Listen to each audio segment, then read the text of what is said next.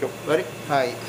This is Anton Fukori to talk to you about the wrist block. With the wrist block, we want to inject the two major nerves of the wrist, mainly the median nerve and ulnar nerve. The median nerve is best marked by the ulnar border of the radial of the ring finger, and the ulnar nerve is adjacent to the pisiform. You may recall that there's what's called artery, nerve, tendon.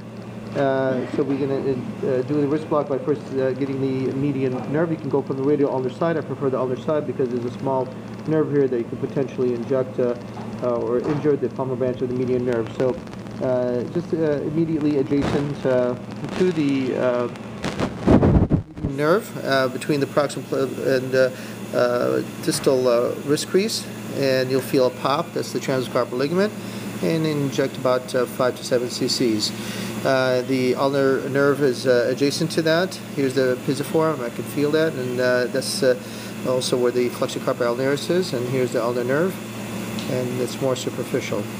And then we want to inject the peripheral nerve branches, namely the palmar branch of the median nerve as you make a wheel, the superficial radial nerve, continuing on circumferentially to the dorsal branch of the ulnar nerve. And that's your complete wrist block.